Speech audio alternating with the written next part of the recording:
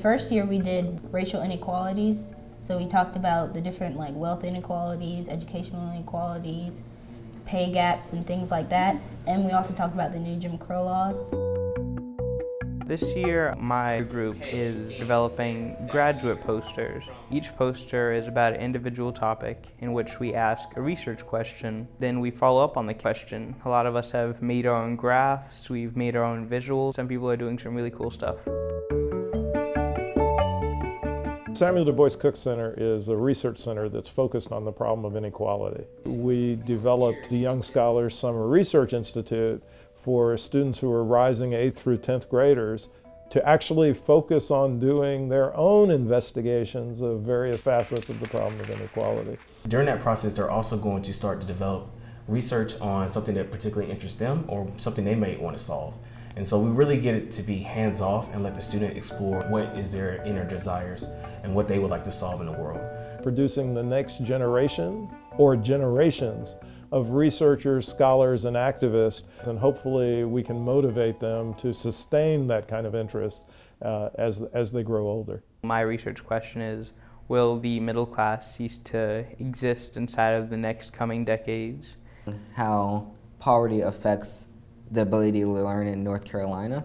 Throughout this process, students are also developing their research skills, they're developing their writing skills, their presentation skills. While on the other hand, lighter-skinned girls are the ones with a woman, with a man.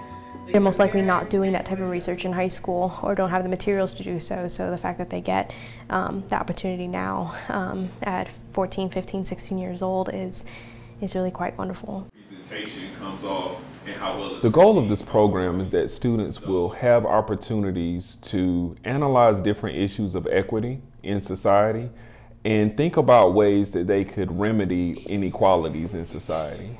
Being able to critique newspaper articles, being able to critique reports that journalists present over any form of media, being able to critique research work that's been done by other scholars.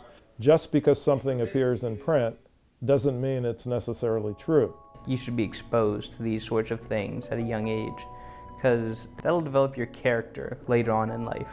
It'll make you, I think, a better person. After I got out of the program last year, it really opened my eyes up to see, like, you know, what's going on in the world today and how it related to what I learned in the program.